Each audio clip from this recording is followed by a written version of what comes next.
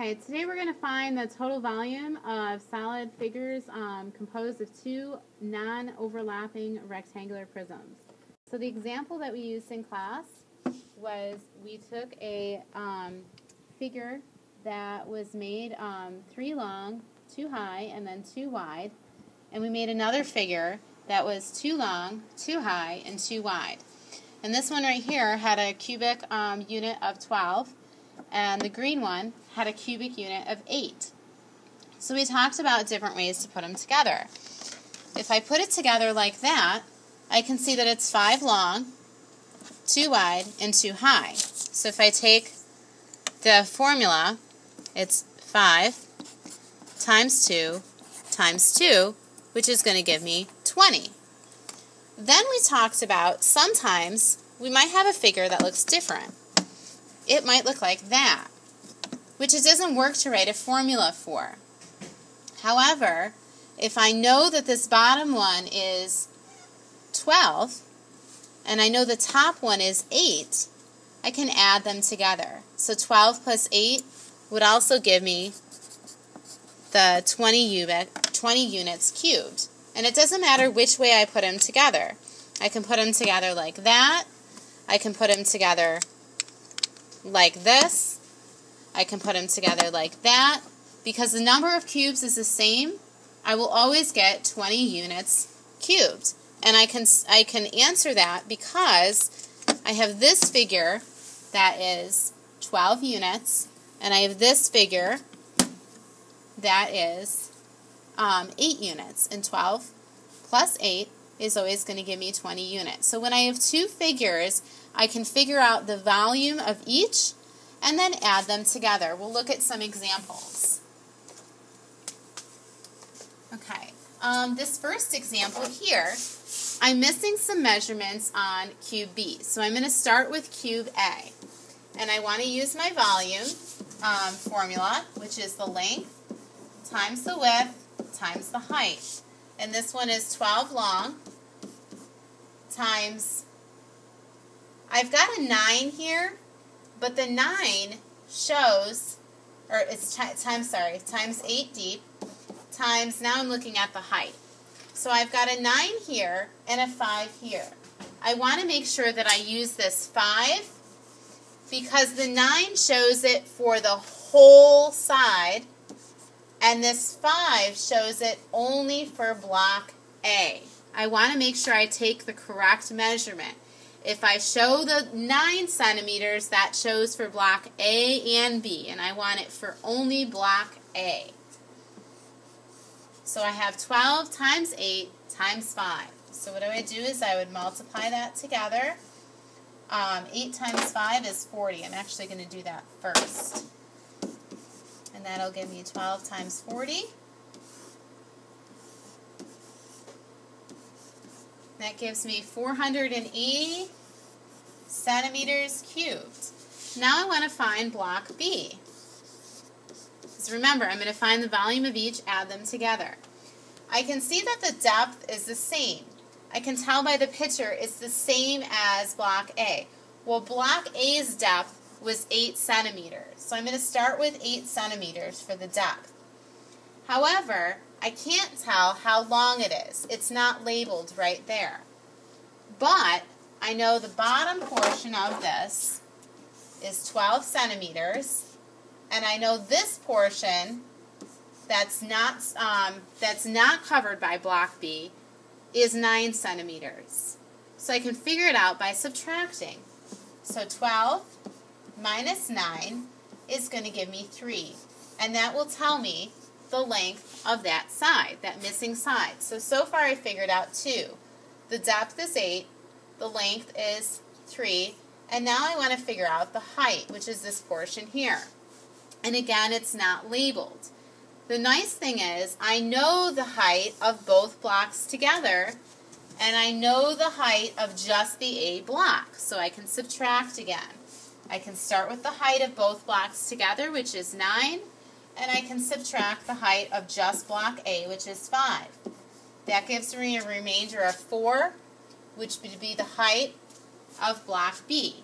So I have 8 times 3 times 4. 3 times 4 is 12. I'm going to multiply that by 8, and I get 96 centimeters cubed. And if I want to figure out the volume of both, we're going to add them together. So 480 centimeters cubed plus 96 centimeters cubed. I get 506 centimeters cubed. I'm finding the volume of 2 separate cubes and then adding it together. We'll look at a couple on the homework. On the front of your homework, I want you to cross off C. There's some mistakes in the picture there. It doesn't make sense. And we're going to look at some on the back of your homework. Okay? The first one we'll look at is number 3, which we started together in class. So you have 2 identical cubes. The cubes are exactly the same. And we know that together, if I add them together, I get 250 cubic centimeters. So if I want to figure out what each of them is, I can split that in half. So 250 split in half is going to be 125 centimeters cubed. But the question asks, what's the measure of 1 cube's edge? So I know you have length times width times height, and that's giving me 125 centimeters. I know because it's a cube, I know each of these has to be the same measurement. So it's the same number, and it's got to multiply to get to 125. So I'm thinking of numbers that I can multiply that'll give me a 5 in the 1 spot. And if I count by 3s, I can see, okay, 3 times 3 is 9, okay? Times another 3 is 27. I'm not really getting 5s. If I try 4, 8, 12, 16, I'm not really getting 5s again. However, if I try 5s, 5, 10, 15, 20, 25, I'm seeing a lot of these 5s on the 1 spot. So 5 is a good number to try. 5 times 5 times 5. Let's try it and see if we get 125 centimeters. 5 times 5 is 25, times 5 more is 125. So the missing side, the measure of one of the sides, would be 5 centimeters.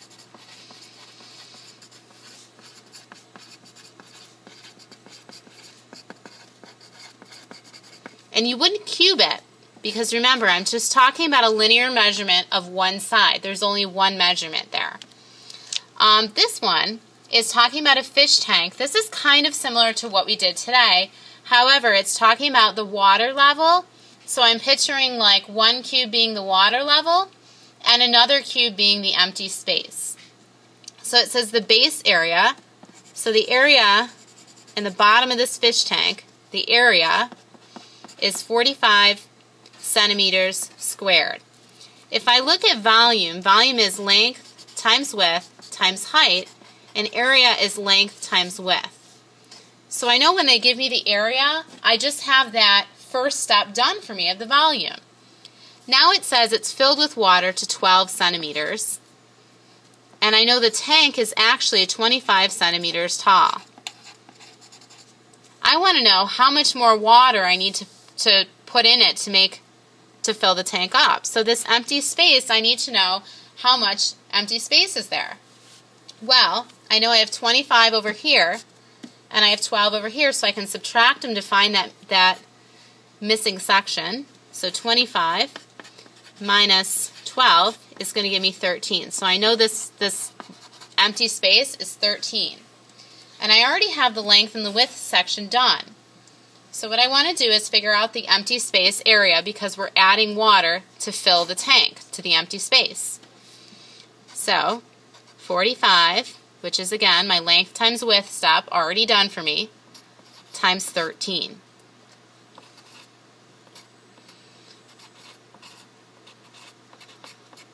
And if I add it together, I get 585. So 585 cubic centimeters. The problem with that is I'm talking about water. So I probably want to write it in a liquid measurement, which we talked about yesterday would be milliliters.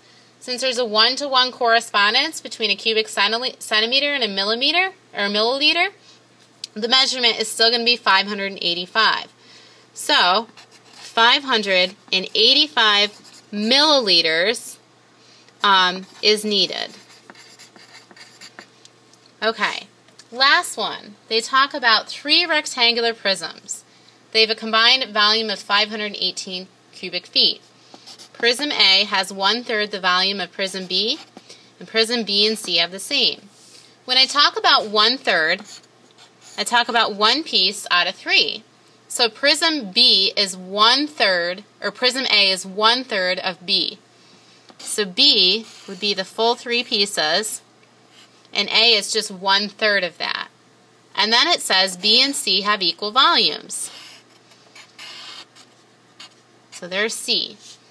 So I end up with a picture that shows me 7 equal pieces. I know all together I have 518 cubic feet. I want to figure out what each little piece is. So I'm going to take the 518. Because I know all these pieces are equal, I can divide them. There's 7 pieces. 1, 2, 3, 4, 5, 6, 7. 7 will go into 51 7 times.